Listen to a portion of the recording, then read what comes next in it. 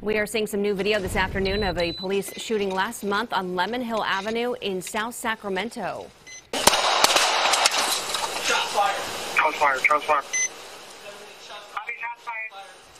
Yeah, this dash cam video of a man shooting at Sacramento police. The officers responded to Lemon Hill Avenue last month for reports of someone pointing a gun at people. Officers found 19-year-old Jacob Armada still armed at that scene, and that's when bullets started flying, with one barely missing an officer's leg.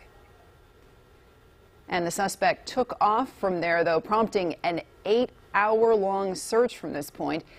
He was later found hiding inside of a trash can, and police had to use a canine to get him out of that. Amazingly, no one was injured. But in addition to this video, police released pictures showing damage to a patrol vehicle with a bullet hole in the side there. They also released a picture of a hole in an officer's uniform and a picture of the gun they say the suspect used in the shooting. Armada is facing a number of charges now, including attempted murder of police officers.